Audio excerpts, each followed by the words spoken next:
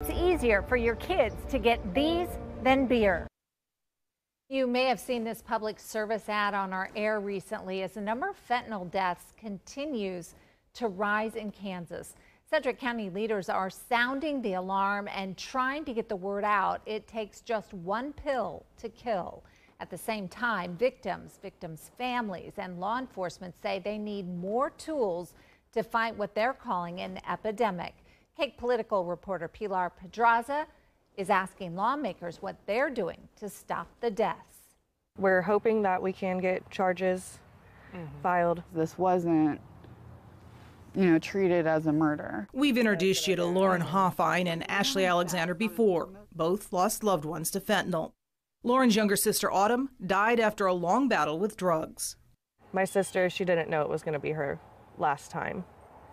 And we had plans for the upcoming weekend, and she didn't get to fulfill those plans with me. While Ashley believes her fiance accepted what he thought was a pain pill from a coworker, a pill that killed him. He had a long future ahead of us. We were really excited about, where we were going and what we were doing. Both speaking up in hopes of preventing someone else from suffering like they and their loved ones have. And both hoping the law will help turn the tide of this epidemic. Ashley says her fiance's case hung up waiting for test results before she'll find out if anyone will face criminal charges for his death. Even law enforcement telling us they need help from Topeka. Right now, fentanyl is being treated like any other opiate within state court. Really haven't sat down to take a look at this to go, is there something else that we need to change within the laws to make fentanyl even more so a drug that can be charged at a higher level with more sentencing. Something that won't happen this year. The 2022 session in Kansas and the year.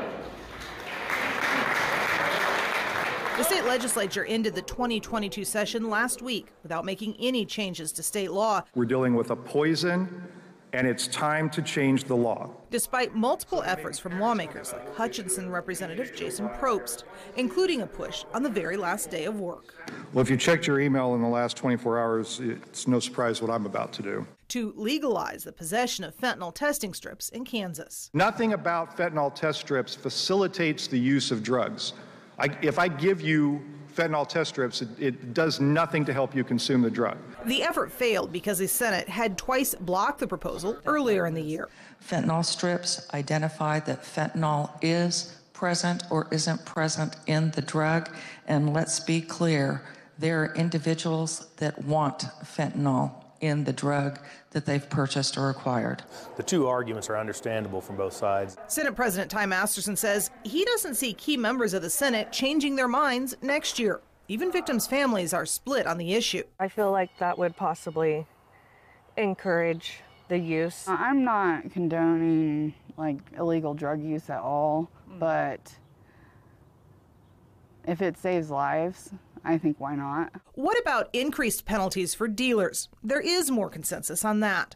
While Wichita police say they automatically prosecute fentanyl deaths as murders, not all departments do. That's one thing Ashley Alexander would like to see happen. In order to get an autopsy in that rush, it has to be labeled a murder. Well, to get it labeled as a murder, we have to have the autopsy. If you sell fentanyl to someone and they die, that should be charged as murder. I think we should probably look at some mandatory sentences for people who sell fentanyl. Probst has led the charge against fentanyl in the legislature for the last couple of years. His ideas about tougher penalties, perhaps a little more welcome with Senate leadership. They don't surprise me. Just the presence of a drug that lethal is tragic. And anything we can do to help prevent that. But Probst says the time for change is quickly running out, and lawmakers are done for the year. The purest form, if we are interested in saving lives, if we are interested in keeping people in our state alive, some of these strategies are going to have to be in place, and we're going to have to get lawmakers to move on them. Again, something those who opposed him on test strips agreed on. I don't think we should wait until next session.